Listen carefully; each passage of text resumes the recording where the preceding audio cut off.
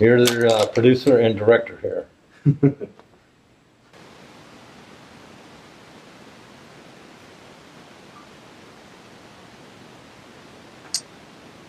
Go ahead and introduce yourself. My name's Bruce Bush. I'm past master of Indiana Harbor Lodge, number 686, here in Highland, Indiana. And also secretary. And also secretary. Bruce, tell me about Freemasonry. Freemasonry. Well, Freemasonry means a lot of different things for a lot of different people. Different people get into it for different reasons. For myself, I've got a bit of a history with it from the standpoint and legacy, so to speak. My father was a past master in 1955. I've got two uncles that were past masters in Michigan. I spent a little time in DeMolays growing up when I was a kid in Fairmount. Spent a lot of time going to lodge functions, suppers and everything else with my dad. Got kind of interested in it at that time. Initially, I started out Freemasonry, what it means to me, I was looking at it from a historical perspective. I was attracted to the history of Freemasonry, the roots dating back to King Solomon in ancient times, Jerusalem and Egypt. That always interested me, no matter whether it was Masonic or otherwise.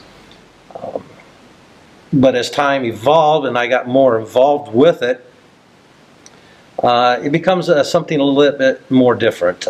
In my estimation, Freemasonry is a place where men of kindred minds and spirits come together to socialize, to communicate with one another, and to improve themselves in their character and in society. Like I said, it means a lot of different things. Some people just, as I started out, come in for the history value of it. Some of them come in because they believe that it's going to give them specific connections to businesses and career opportunities because of some of the people that are involved with it. Some just use it as a social club to come to the dinners and sit down and commune and just socialize with one another and with a brotherly love. For others, it's got a much more deeper meaning. And if you take the teachings of the Masonry and try to live by them and include them into your daily life, hopefully you become a better man. You become a better husband, a better father, a better citizen. It gives you a lot of moral character and guidance as you progress through the degrees, and as you study and research Masonry. It means a whole lot of different things. If you need to take a break or anything after a question, just let me know if you want a drink or something. Okay, no problem. What is a past master, and are you one? Past master, I am a past master. Past master is a title given to any brother that's served as the worshipful master in the East. To put it in layman's term or in general terms, worshipful master is, or a past master is, a past president of a Masonic lodge. For most people, that's how I explain it to people that aren't quite familiar, and they ask me about what your role is and what offices I've held.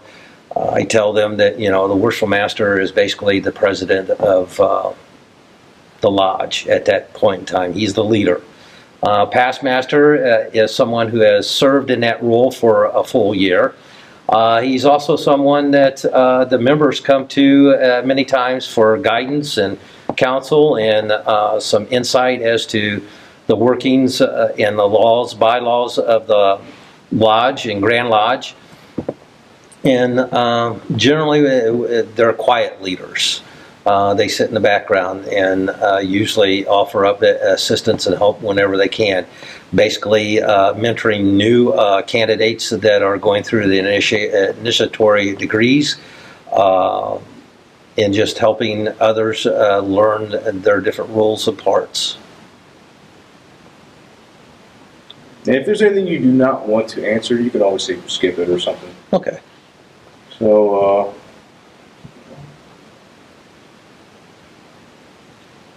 why is the lodge dedicated to St. John? Well, there's actually two St. Johns, St. John the Evangelist and St. John the Baptist. They are the patron saints of Masonry. They run parallels to one another, both in Christianity and in the Masonic teachings as well. They're someone that we look for guidance and structure, and they're symbolized. There is a symbol that represents the Holy Saint John. Actually, it's a point within a circle, the point being the member or the brother, the circle representing God, mankind, to whom they serve. And then there are two parallel lines that are embroidered on that circle. One represents St. John the Evangelist, and the other St. John the Baptist. And there's also a book of scriptures on the apex of that circle. It kind of denotes that we are tied to our own religious convictions.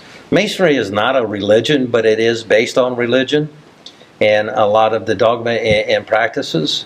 But Masonry also encourages us to follow our own religious path. It does not dedicate or dictate, you know, whether you're to be a Christian, a Jew, Hindu, Muslim, whatever. You can be of any faith as long as you believe in one deity. And for us, the Holy Saint John kind of ties that together right now.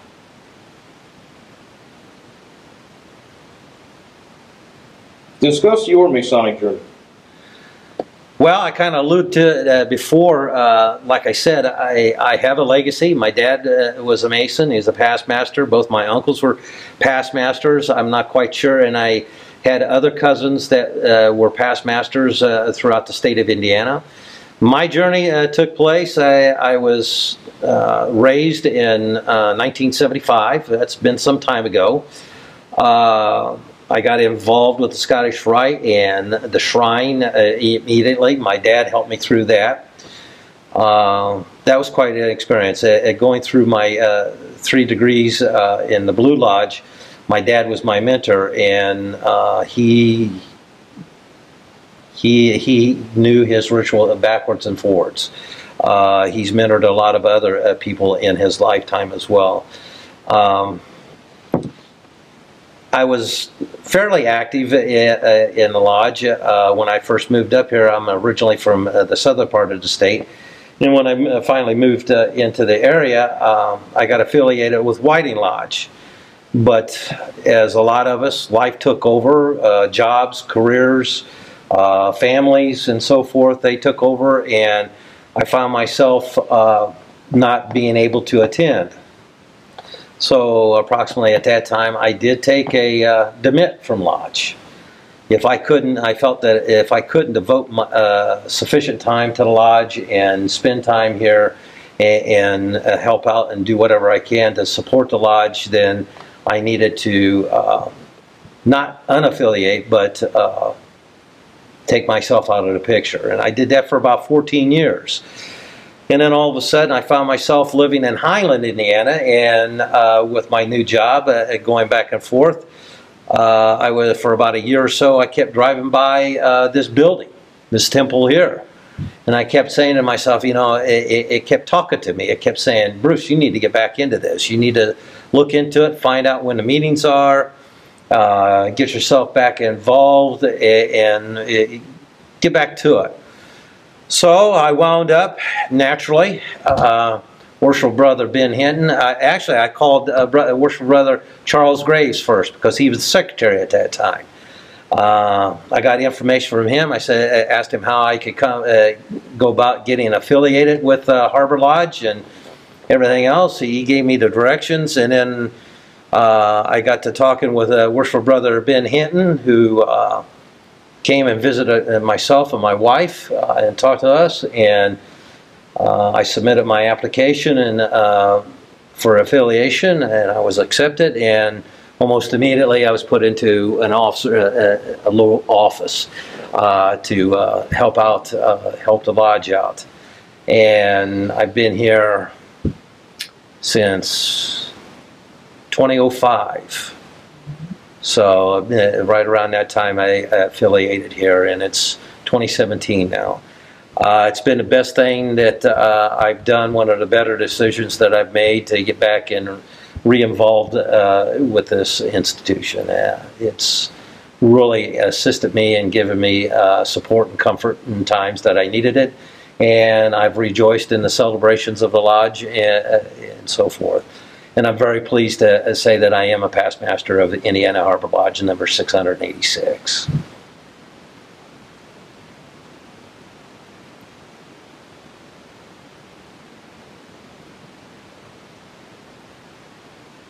What has Masonry done for you as a man, an employee, and as a philosopher? I think it's given me the guidance and the benchmarks and the road signs along the way. I've tried to use the precepts of Masonry in my daily life, in my job and career. I'm a retired high school principal, and I've tried to use the philosophy and a lot of the precepts that the fraternity provides for us to live our lives and how to deal with other mankind and how to serve them and serve God. I think it's improved me, and it continues to improve me. It's just like anything else. Once you start that journey, it never ends. It continues. No matter whether you're at a spot such as myself that I'm retired from education, but yet I'm still involved with education. Maybe not at the same degree that I was, but I still am. And I believe that Masonry is the same thing, because the search for your own individual light in Masonry never ends until the day you die. You're always seeking to improve yourself, to find out those things that, those answers to questions that seemingly don't have answers to. Your search for spirituality and where you are supposed to be in the universe at that point in time. So consequently, I think it's a never-ending journey, and it doesn't end until your weary feet come to the end of their toilsome journey, and from your nerveless grasp drops the working tools of life. It's enriching, and I just if I seem like I'm struggling for words, it's because I don't think there's any particular set of words that could truly describe what Masonry does for an individual.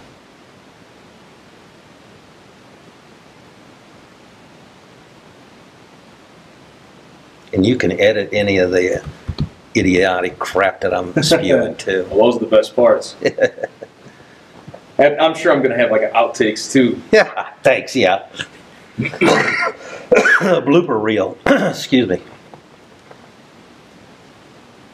What topics do you study in your free time? Well, Freemasonry, I've got several books that I've collected over the years about Freemasonry, about George Washington, how it's impacted the history of the United States and the development of the United States, the development of the world, so to speak. Again, I kind of like the historical aspects of it. I've done a lot of reading to determine the roots of Freemasonry, from Christopher Knight and Robert Lomas and all the other usual books that you can find on Freemasonry. Even on the internet, I go looking for different things. I like to do woodworking and so forth. You know, it's just an interest of mine.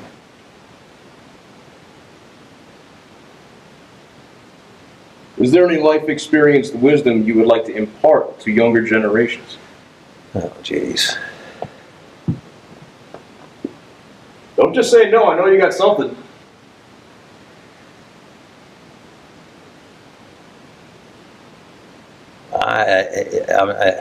as far as words of wisdom or knowledge that I impart, take life slow.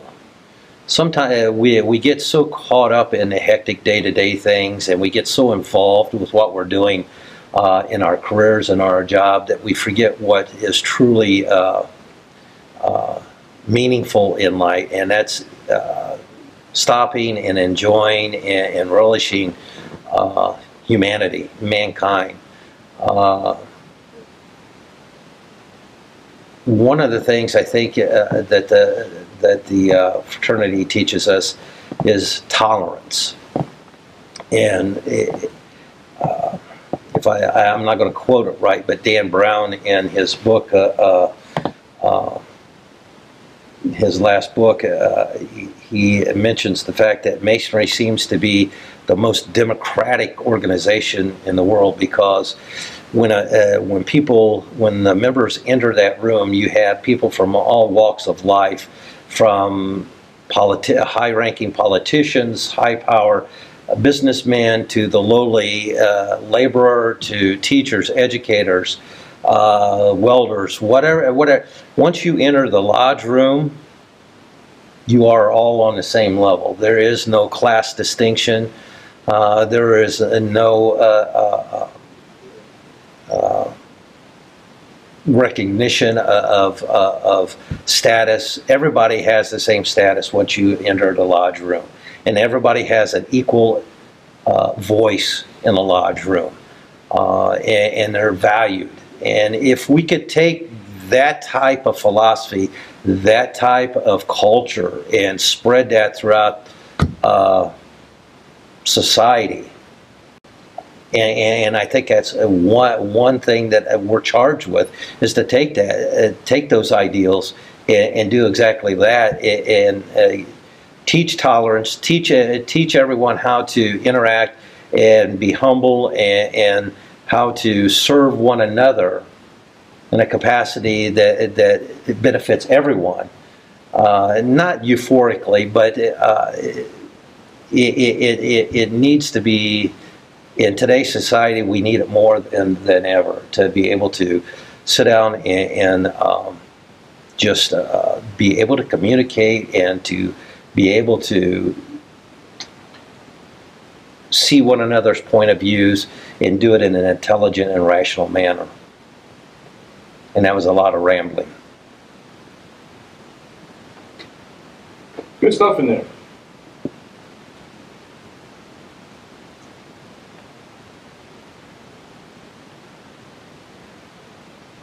That was question 7, by the way. I think there were 17 questions. Oh, shit. Okay. You're doing fine.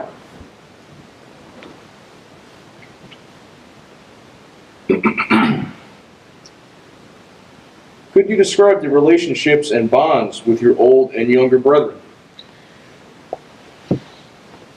I think for everyone, the bonds that you forge here with the members of the lodge, some are going to be very strong, because some you're going to identify with more readily and more deeply. But in general, I think the bonds or relationships with all the members, whether they be young or old, they're good bonds, because the whole idea here is try to recognize the good in all people, and by doing so, again, being a member for so long or whatever, you may have a little bit more insight as to how to deal with certain situations. The friendship and the brotherhood here are great. Whenever someone is in need, the brotherhood, it comes together collectively and it shows the support for that individual member and his family and so forth. The relationships, like I said, some will be stronger than the others, but once you're a Mason, you're always a Mason. And no matter how strong or deep the bond goes, there still is that bond, because you've all experienced the same thing, you've all felt similar things, and you all share the same ideas and thoughts.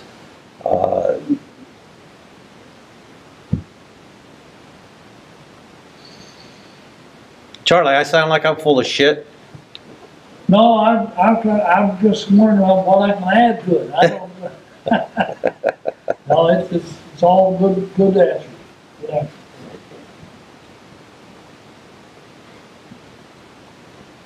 What would you like to say to men wanting to petition a lodge for membership?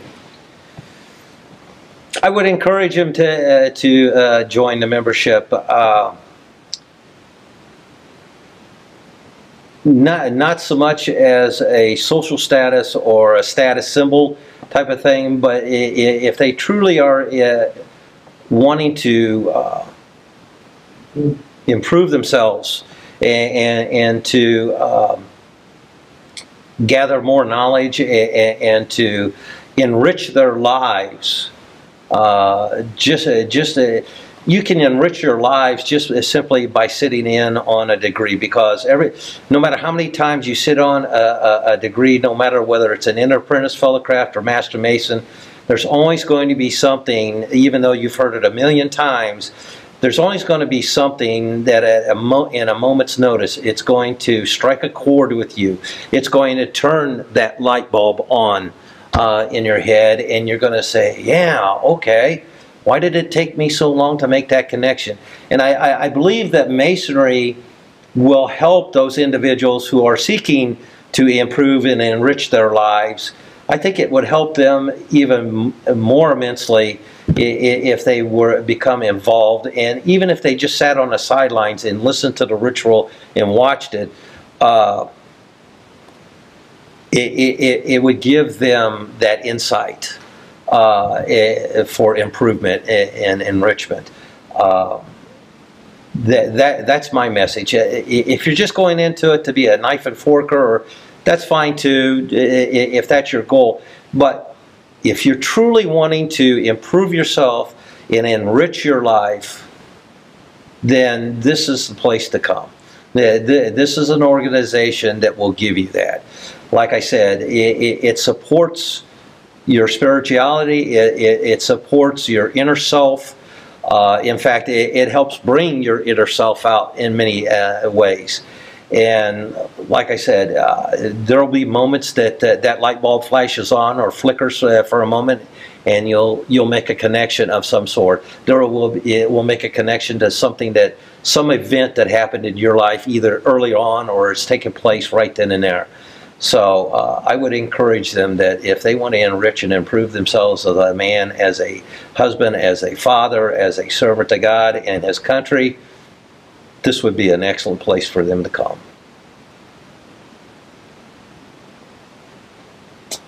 Nice words. Would you like your coffee? Could I take a quick... Yeah, take a little break. Charlie, how's he doing? Well, going fine, I'll tell you. I'm listening to Bruce here, and he has made a pretty good study of it, better than I have, you know.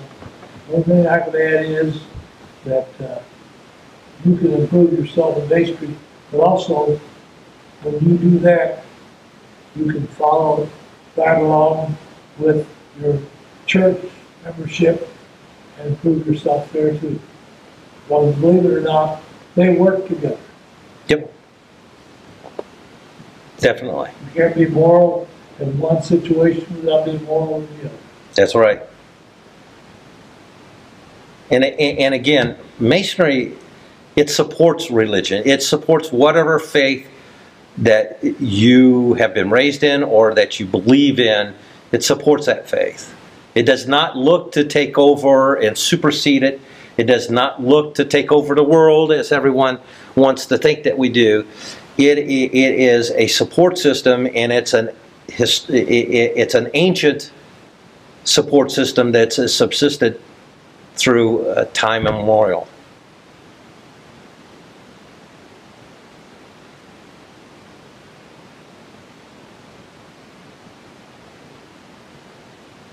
So this is a good one. This is one of my favorite questions. Admission into Masonry is achievable by any man, yet is exclusive. The structure of Masonry can make a good man better. Will the quality of human life improve as the quantity of Freemasons rises? Theoretically, I would say yes, if I understand the question right.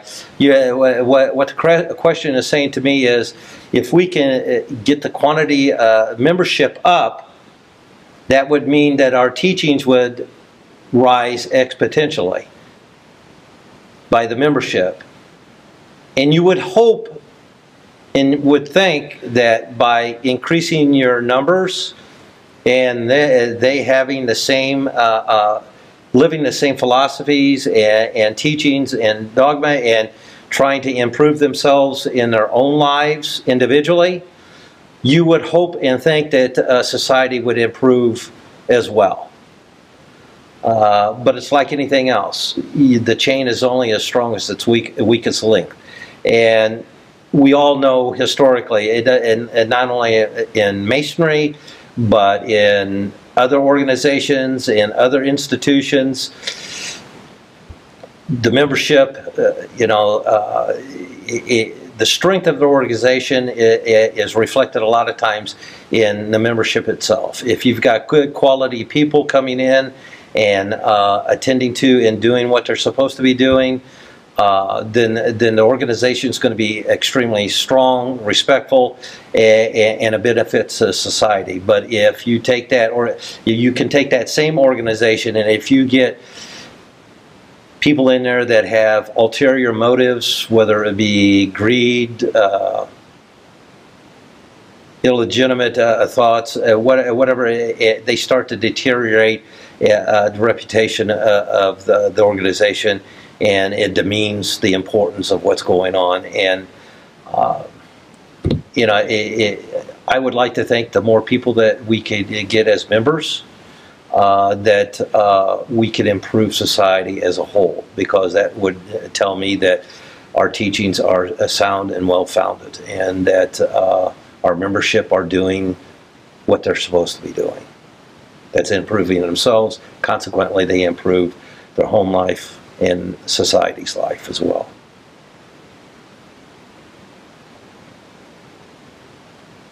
Sometimes we become corrupt. And, sometimes, and power a lot of times corrupts. And I think we see that in our politicians, and in our political, more so today than ever. And I just wish that they would take, even though they may have good intentions, they become corrupt and they get sidetracked, and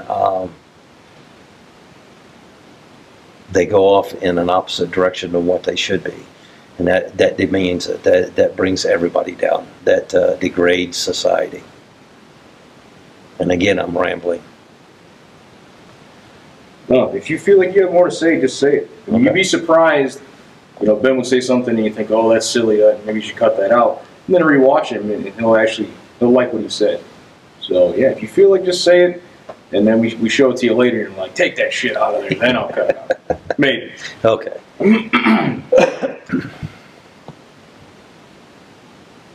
So along with that, I arranged some of these questions so the next one would be kind of similar to the last. Sure. So what do you think the public's opinion on Freemasonry is, and how would you like it to be perceived? Well, what I would like it to be perceived is with dignity and honor and respect, and the understanding that we're not here to take over the world. We're not here to demonize and polarize people. We're here to make people better, make lives better. Not only ours, but everyone's life, irregardless of whether you're a member or you're not a member. Doesn't make any difference. We should be approaching that with the same vigor and zeal to improve everyone's station in life. But we all know that over the years and even today, you have your opponents to Masonry, you have your critics of Masonry, you have those that feel that we're nothing but Satan worshipers and demon worshipers, and we're not. And it's unfortunate, and some of them are so steadfast in that belief that there's nothing that you can say or do that's going to convince them otherwise.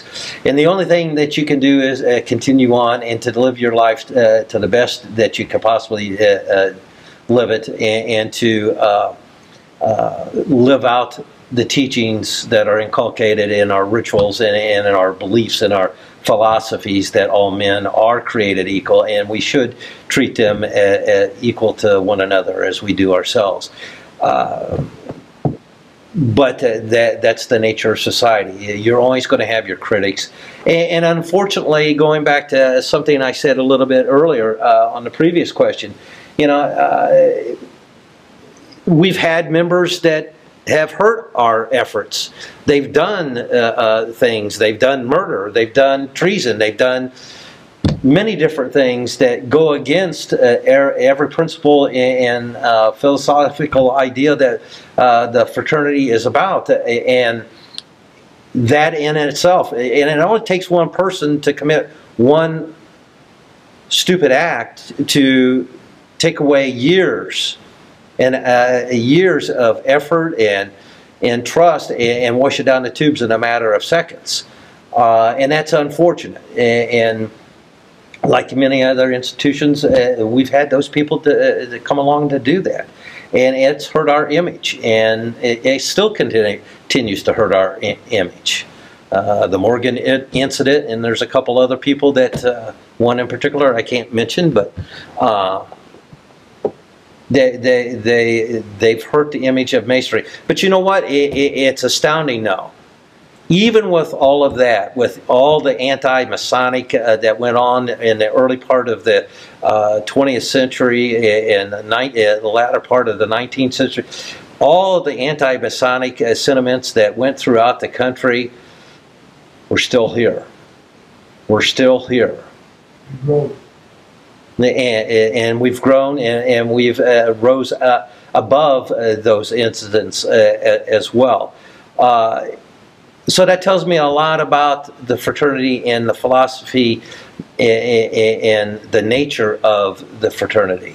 It's strong and it's embedded. And even though we can only go back a couple of hundred years and really trace back our historical roots, documented historical roots, it goes back even further than that, I believe. And for a group or an organization or a fraternity, whatever you want to call it, an institution, to subsist that long and still rise above its downfallings, there's strong character to the organization. It just means that our philosophy and our principles are strong, and the values that we share with one another are even stronger, and they can rise above any type of obstacles that are presented to us, no matter what it is. No matter what it is.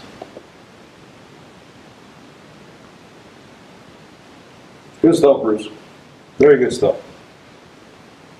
Again, I feel like I'm rambling and just shooting my mouth off. Well, Hey, isn't it one of the things on the steps, rhetoric? Yeah. There you go. There's your rhetoric for you. Fulfilled that step. Yeah, it's Bush's bullshit. That's about what it is. well, you're thinking. I tell that. This is one of my favorite questions because I'm the kind of guy that I'm a skeptical person, and it takes a long time for me to earn respect for people and to trust what they say. So, being that said, Freemasonry's history is preserved internally through thorough documentation and established trust among brethren. How can outsiders embrace and trust Masons while they're excluded from the fraternity? By the behavior of the Mason. You know, trust has to be earned. Respect has to be earned. The only way that you can talk about it, you can verbalize it, you can, you know, your rhetoric can go on and on and on. But if your actions don't meet your words, then there's a disconnect. That's where the rubber meets the road. If your actions as a person don't match what you say in life, then you're a hypocrite. You're a bag of hot air. trust and respect come from not only telling someone that you're going to do something, but then you have to follow through and do what you say that you're going to do. You have to live what you speak. In other words, you got to walk the talk. Okay? And I don't care who you are, whether you're a member or a non-member. If you're going to tell somebody one thing and you turn around and do the complete opposite, there's not going to be any value for you whatsoever. There's not going to be any respect for you. There's not going to be any trust in you, because they can't trust you to do what you say you're going to do. And that's, in my estimation, it's not so much the words, it's the action of the person.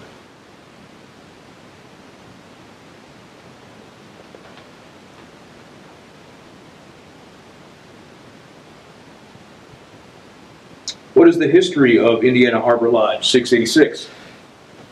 Well, I do know the history goes back to 1912. That's when it was first chartered.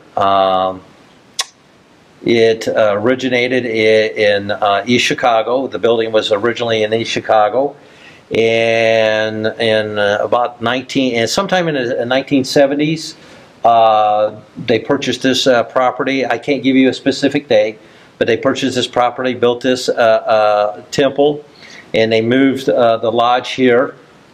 So our lodge has been around for 105 years. 105 years. I'm sorry, cut that part out. 105 years. The other interesting sidebar to that historical thing, in that 105 or so years, 106 years, we've never repeated a worshipful master. We've never had the same master in the East twice. That speaks volumes, and I know many lodges throughout the state, and even in the Northwest Indiana area, there's a lot of members that have been worshipful masters, and you know, that's a great distinction. They've been worshipful masters of a lodge twice, some even more so. I don't know how many, but I know a couple of people that's been master three times. And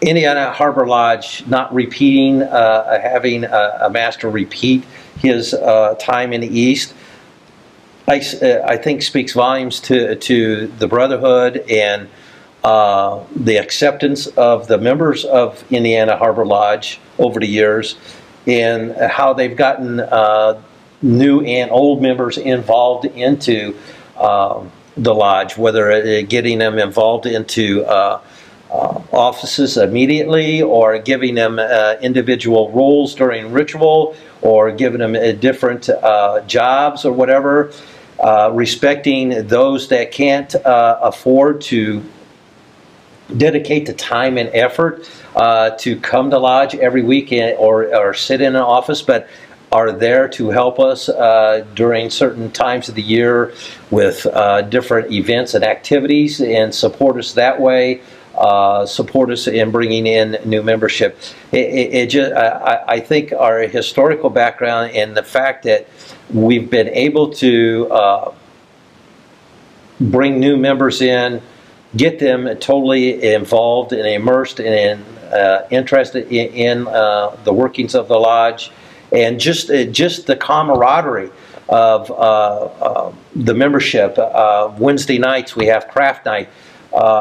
More times, even though that's meant to work on ritual, it's meant to work on memorization for the new candidates going through the degrees and the mentors. Some nights it's just a time where there's about a dozen so guys just sitting down and shooting a bull, and telling stories on one another, and having a good time. I mean, basically, a lot of what the success here at Harbor, I think it comes down to that people are willing to take time and just to talk with one another and socialize and interact and be together.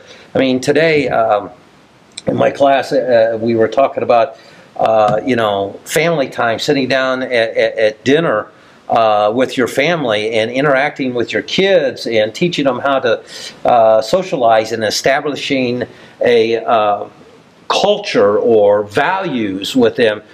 That's getting lost today in technology, partly, and I don't want to badmouth technology, but that's helped to kind of disintegrate that time that we sit down and have a face-to-face, or time to take to sit down with one another and just talk about things, talk about values, talk about life, talk about what's going on with them. We're so interested on getting on Pinterest, on Instagram, on this and that, you know. It's all good stuff, but we got to learn to shut that stuff off at times. You know, as I was explaining to the class, you can get into a text message. You know, we like to communicate with one another like that, and that's good. But you have to understand, that's only two-dimensional. You're only reading what the person's writing in words. Now, you're not looking at facial expressions. You're not looking at body language. You're not listening to the inflection and intonation of the voices. So you don't know exactly what the meaning of some of the things that are being said in a text message or on Facebook or anything else, because you don't have those cues, so to speak, to give you the idea as to what is trying to be communicated to you. And that FaceTime with individuals is more meaningful than anything else. And I think that's where we've succeeded at Indiana Harbor Lodge, because we do have people to take that time and sit down and have the face-to-face and interact with one another on a one-to-one or even in a group situation. People, it's too easy to make accusations, criticize, bully, and so forth on social media, because the person doing that has that anonymity that there's nothing they can do to me because they can't touch me. I'm here in my bedroom on my computer, and I can spew all kinds of hateful crap out there, and nothing's really going to happen to me. Of course, as an educator, when the kids get back in the classroom and somebody's boyfriend gets upset because some guy said something nasty about his girlfriend on Facebook, then we have a fight. That's when it becomes a face-to-face. And Charlie, that's $25. Yeah, I know. Still I going. ain't never paid it. I ain't going to. But I kind of got off track.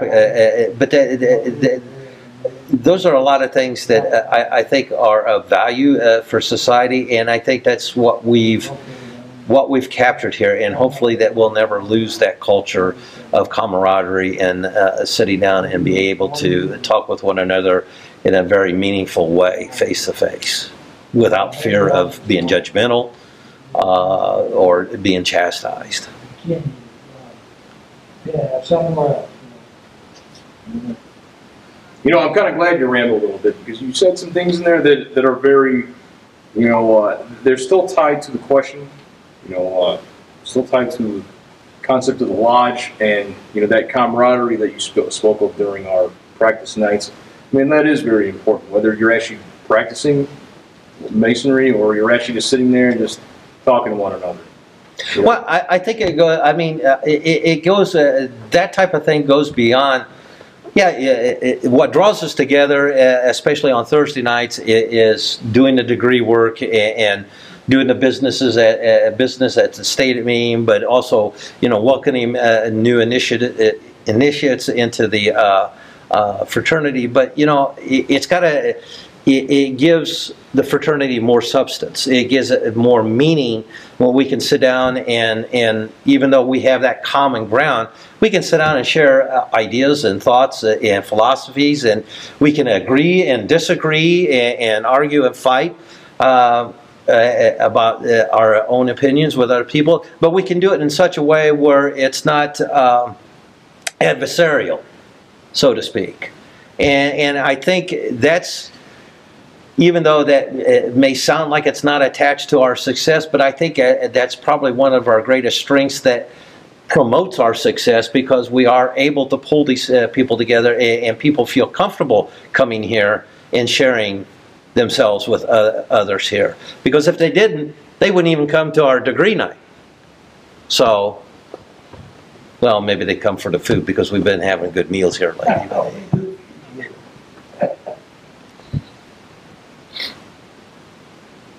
I also like talking to people face to face too, because if someone says something that they know you're not going to like, well, I got something right here for you, pal.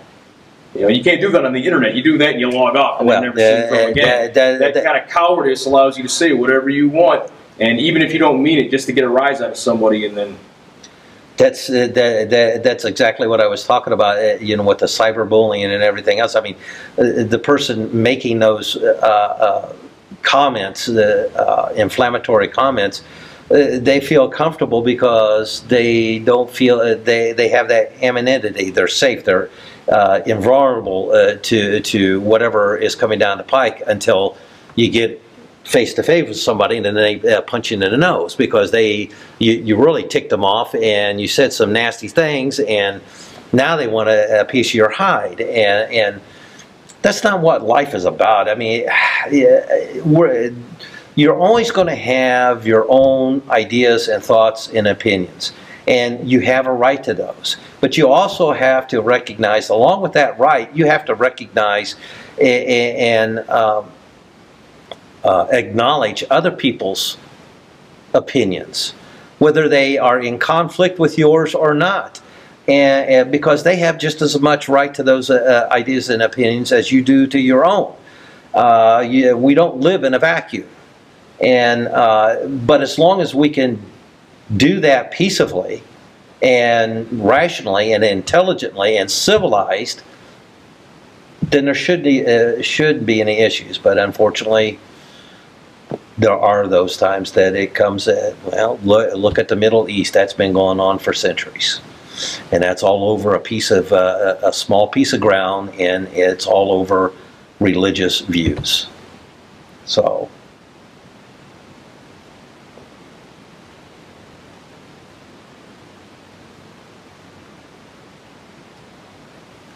This is question 14. Any historical Masonic stories you'd like to share? No, I can't. It's always tough to say some kind of history if you don't have. I know for me, I'm terrible with dates and geographical facts, so I'd have to read something off. But I mean, who knows? People have different kind of things that they. History in what terms? My own personal Masonic history? Yeah, give me like a story of a historical person you'd like to share, or something that maybe not a lot of people know that you would like to bring up. Like George Washington liked to throw axes, you know, who knows?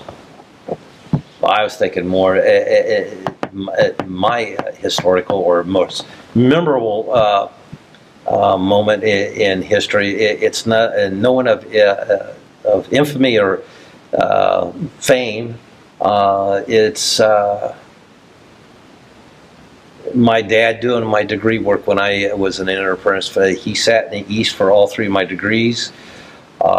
He raised me when I became a Master Mason.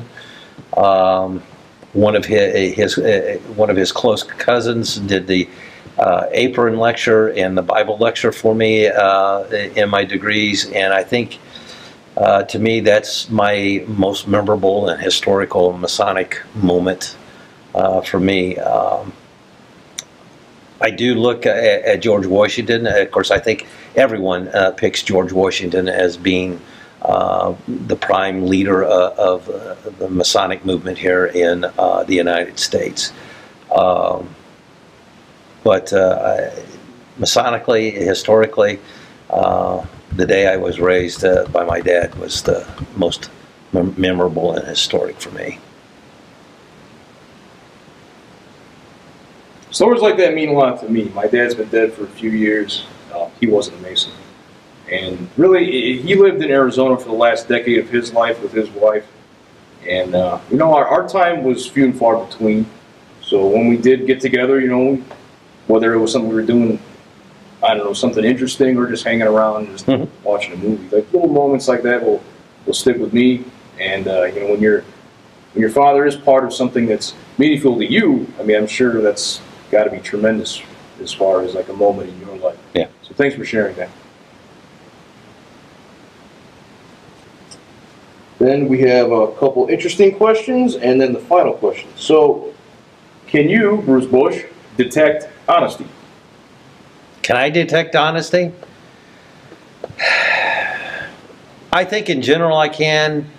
I think I want to believe that my interactions and what people are telling me are truthful, and I guess the way I go about it, I'll believe them as long as I find out differently, meaning that if they at some point in time prove to me or demonstrate to me that what they're telling me is untrue, or it turns out that they are scamming me in some way, it goes back to that trust issue and respect issue.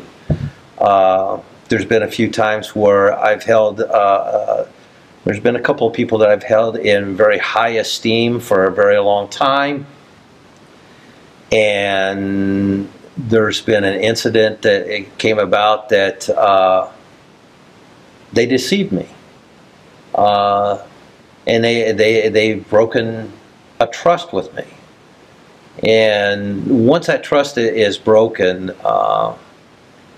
I don't care how much super glue or Gorilla Glue you put on that piece of glass, you're always going to know that it's been broken.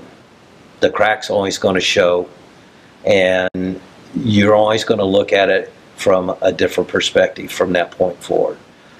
I am a pretty trusting person, and to a fault, because sometimes I put myself in situations where not that I've been horrendously deceived or scammed, but I'm just trustful person, and I take them at face value. And unless they do something or say something that to the contrary, I'll always have that trust. Honesty. Sometimes you can tell when somebody's blowing smoke. A lot of times you can, and I guess it comes from dealing with teenagers and listening to stories about fights, about thefts and other things being done in the classroom. You can tell when somebody is not telling you all the story or none of the story truthfully.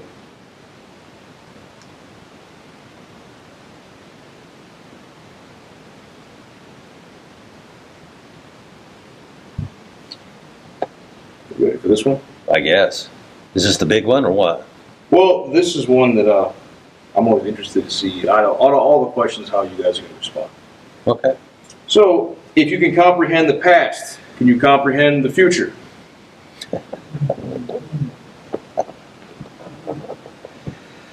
You can only guess at the future, and it's a calculated guess based on the past. Even though history may be a dry, dull subject for many, it's something that we should pay attention to, because we can learn from our past and learn from our history, and hopefully make a judgment or a calculated guess as to what the future might hold if we act in a similar way, or if we act in a different way that would be more beneficial than what we did. Basically, learn from your mistakes so that you don't make them into the future. To really foretell or foresee the future, I think we can only guess at it. Sometimes you can hit the nail on the head. Sometimes you are way off the mark. But the only thing I can tell you is by comprehending the past, you can only make a qualified, educated guess as to what the future would hold if you continue that same type of behavior. And hopefully we could use the history of the past to change what the future might be.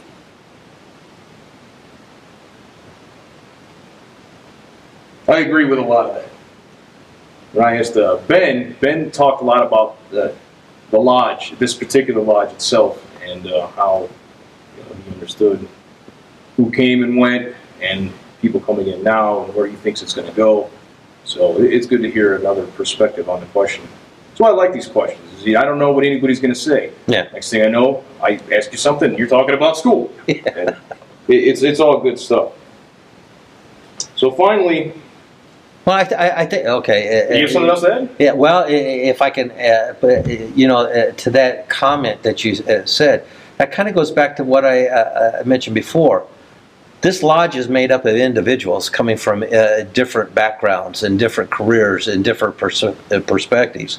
You know how Ben sees it is based on his history, on his experiences.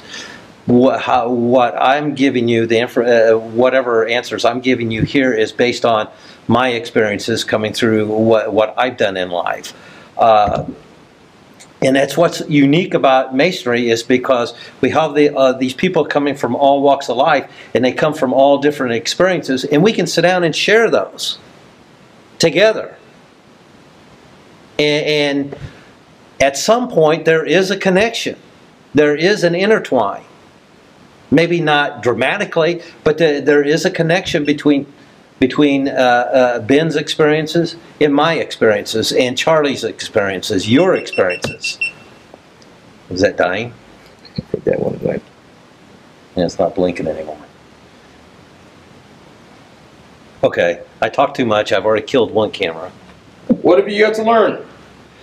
What have I yet to learn?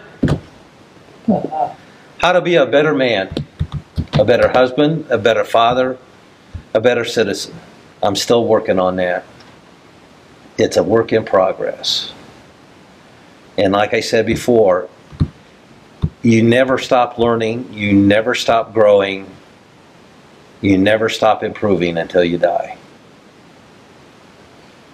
And then it's hopefully you move on to the next level, and you're with a grand architect and you can learn what he knows, or at least part of it. That's it. Anytime an answer ends with death, I'm a happy guy. I'm just kind of morbid like that. Well, yeah, that's it. So if there's anything else you want to add, just any topic at all, you want to talk about corn roast, because Ben will talk about that all day.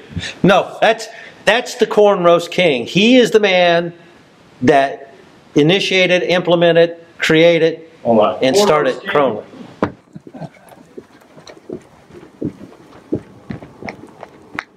He means this guy, Charlie Graves, the corn roast king.